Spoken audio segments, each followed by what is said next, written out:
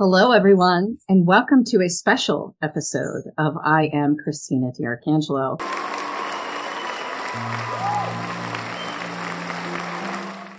This episode we did not advertise for, nor did we tell any of the production team what we're doing, because we have something that we need to discuss with everyone just to bring some clarity and light to a situation that each of us have been involved in.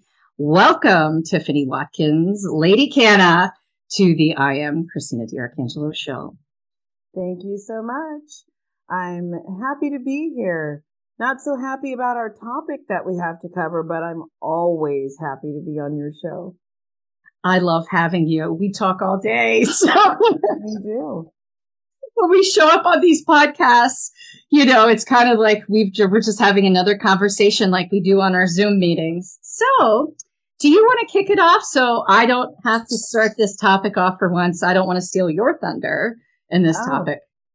No problem. Over the last few weeks, I know I've seen an uptick in people on social media making sure that folks understand I may have been hacked. Don't accept new friend requests from me. Hey, that's not me. I've got a whole account with erroneous information and I'm trying to figure out how to get this off of social media. And, for a long time there, I thought, oh, these are isolated until I received a message that my account had been compromised. And I'm rarely on social media. My teams are on social media for my companies, but I personally don't use social media that often. And to find out that folks were receiving messages from me, I was just like, now I have to put out this message. Hey, that's not me. I'm not sending you a new friend request. I'm not reaching out into your DMs to talk about anything or offer you anything. And I saw a few more friends, entrepreneurs with whole accounts where they were refusing to shut it down. They're completely mirroring their business and telling lies. But I believe the straw that broke the camel's back, that proverbial camel, poor camel, was when I received a message from someone that I recently featured in Vanguard Media Online's magazine. And she said that a company had reached out to her to offer her a feature of her article in Vanguard on a plaque. And this plaque was upwards of, I think it was just under $300. And then it had a $90 fee for this and then a $80 fee for that, and all these things that rounded up to, if you got every option they were offering, it was about $500 to $600. And I was like, what? And, I reached out to the company. Do you mind if I mention which company that is? Go ahead, say it. It's called That's Great News. And so I looked around and I was like, what is this? And I saw that they do this with multiple things. And so I reached out and I asked, hey, how did you get these articles? Well, these are public. This is public. And so all we're doing is offering a plaque. And I said, okay. And I politely ended my conversation with them. And, now I'm like, it's time for a cease and desist. And so before that, I went out to my network and I said, hey, it's Tiffany. We don't have association with any companies that create plaques for our articles. We are not in agreement with this, and you're not reaching us and we're not reaching out to you when this is happening. And I had a few people reach out to me and go, hey, I was just contacted. I just let it go. Oh, hey, I was contacted. I was wondering about this. I was going to reach out to you about this. And I was just like, wow, how many people have they done this to? How many of these women have been reached out to and asked for money to take a page out of our print magazine and paste it to a board and then resell it? And these things are happening all over the place. It's happening too often. But then about 4 days ago, I received a telephone call and it was very confusing. A woman who I had placed on a panel to speak about cannabis for seniors, she's a senior herself. She called me, but it was seemingly by accident. We were very confused at first before she realized this is your number, but I've just received a message asking about medical services and information, but they say they're you, but it doesn't sound the same. I remember your voice. This isn't, I said, did this come from my telephone number? And she said, yes. She said, I just clicked call back and it called me. So someone has also taken my telephone number and masked it. Now, I'm not special. This happens a lot. It's just the fact that it just keeps happening over and over again. Mm-hmm. We have to do something. This has to stop. Mm-hmm. And I know that, Christina, you've had your own issues with this that we've both seen with our own eyes. Yeah, that's why we decided, y'all, that we need to bring this up to the forefront, because this is nonsense that this keeps happening. We have worked very, very, very, very, very, very, very hard to get where we've gotten to in our careers. I mean, listen, we're not these spring chickens here. We're a little bit older, and it's because we've served our time and we've done what we've done on purpose, intentionally with our careers, whether it's building brands, developing products, building call centers, doing clinical research, patient advocacy, technology, you name it. We've been there. We've done it. So we understand that people may be enamored by us. I don't know what it is, but the point is, I have someone who went on Facebook and created last year CD in San Francisco, and I got a promotion. Now I'm Dr. DiArcangelo. And this person, I don't know what they're trying to do on Facebook, but they're pretending to be me. They even stole a picture of my son and I together from a photo shoot we had for our family pictures 2 years ago. Like, this is loco, crazy. And then we also had an incident that happened this past Friday where Tiffany and I happened to be on the phone talking to each other, ending the week, as we do a lot of times. And I Googled my name. And up comes, after so many pages, my bath line, Christina DiArcangelo. And wait a second now, like, it's on some discount website by these, I don't know who, these weirdo people. And they're selling my bath line $5-6 cheaper product, claiming that it's my stuff when we all know it's not my stuff, because I formulated my stuff with certain intention, based on cannabinoids and terpenes back to aromatherapy. There was an actual science to my products, unlike many of the other bath products that are out there that are not done by professionals where they do it in their kitchens. We don't do that. You know, we actually have a bath partner, a woman bath partner, who handles all the bath lines. And it only comes through my website, whether it's ChristinaDiArcangelo.com or Etsy. We're actually on the store right now for Etsy. But lastly, we also have certain things that we are selling on Affinity Patient Advocacy .org's website for candles and my dad's bath line. And I thought, which was really interesting, was that they didn't steal my dad's bath line, because you can't really, if you look for Captain DiArc, it doesn't come up as strong in the SEO as Christina DiArcangelo does. So, you know, it's just been kind of one thing after another. We've also gone through the things where people tag us. They have a cause, they have a mission, something they're trying to do. And they tag us, you know, whether it's Tiffany, you know, if it's Vanguard or Lady Canna or my personal brand CD or Affinity Patient Advocacy or Bio Partners or whatever, we're now getting tagged on these people's personal missions. You know, first off, a discussion needs to be had with us before you start tagging us in things without us even knowing about it. It's showing up in our DM thing, notifications that we have now been tagged in some kind of whatever it is. And it's not something that we can get around a lot of the times. And we don't want our good work and our names to be diminished by these things. So, you know, this is Impact Mike Major, who is the chief communication officer against all these companies now, who's trying to corral all of this. Because listen, folks, if you want to talk to us about something, there's a way to do that. And that's to reach out to us directly in an email. You know, we have info at all these different, you know, for all these different companies. Mike Major is behind a lot of this. Mike's email is very prevalent. You know how to find us because you've obviously stolen phone numbers. Mm-hmm. Oh, Amazon gift cards. Remember that, Tiff? That happened this year with. That's one of those old scams. Yeah. You know, to our board, you know, for the nonprofit, looking like I needed Amazon gift cards. No, sweetheart, I don't need gift cards at Amazon. I love Amazon and we're on, the SMILE program for Affinity Patient Advocacy. But that doesn't mean that I'm trying to get you to buy me gift cards from Amazon. That's not me.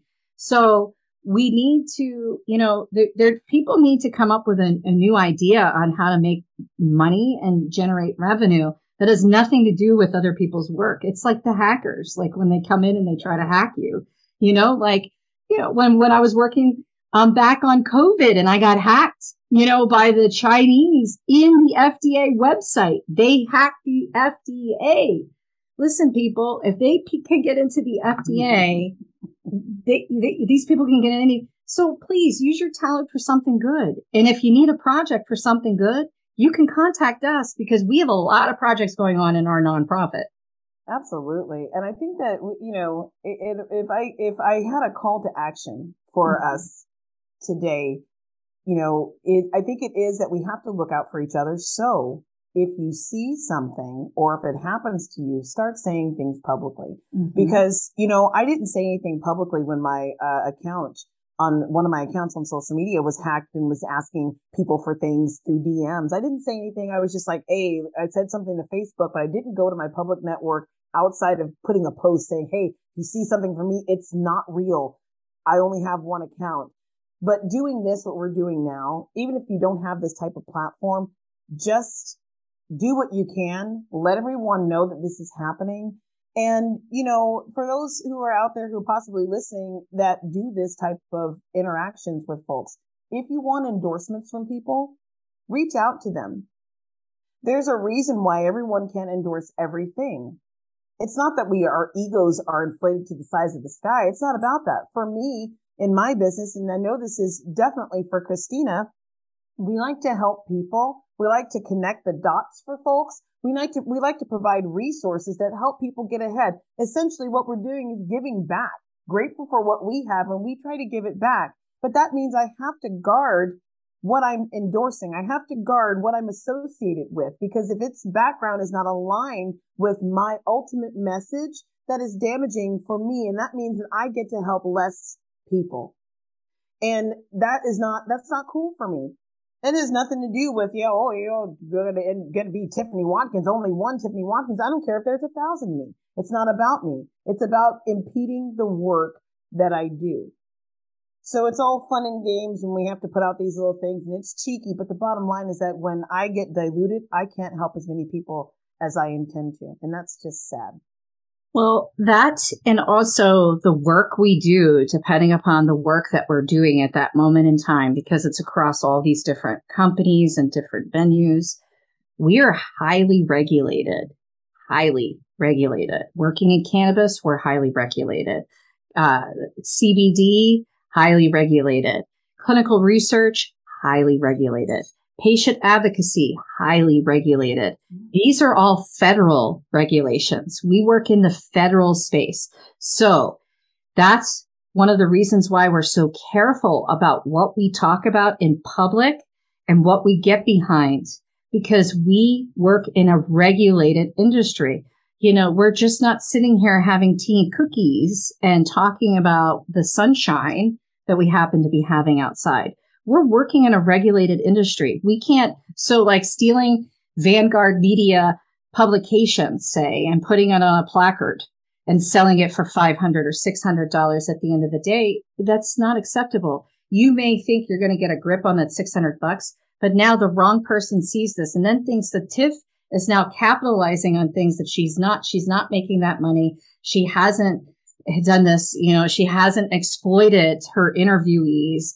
I was interviewed on Vanguard, and, a couple years ago. And I'll tell you what, I'd be pissed off if someone took my article that I did with Tiff and then comes back around. I was waiting actually, but then I thought, no, you know what? They're not going to hit me up because I'm too close to you. Then I will go in and start asking questions. Okay, let's talk. Oh, sure. Let's talk about it. Okay. And who do I send the money to? And where's the contract? And all those things that we would normally do because we're business people. So they would have been found out again.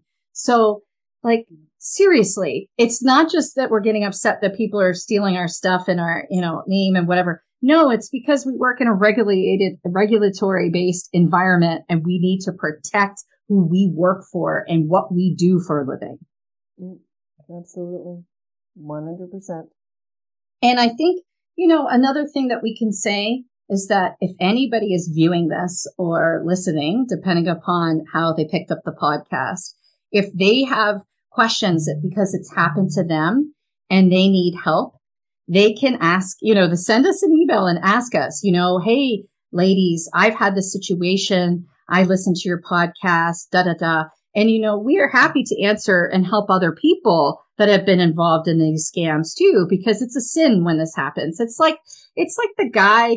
Do you remember back in the day, Tiff, where they faked a homeless person that they were raising money for at a gas station and they went to jail? I did hear about that. Yeah. There's been a couple of situations where homeless people were involved in doing fake fundraisers. Exactly. Yeah. And we've had people that tried to steal from the nonprofit before, where we were running. This was before you had come on board, Tiff.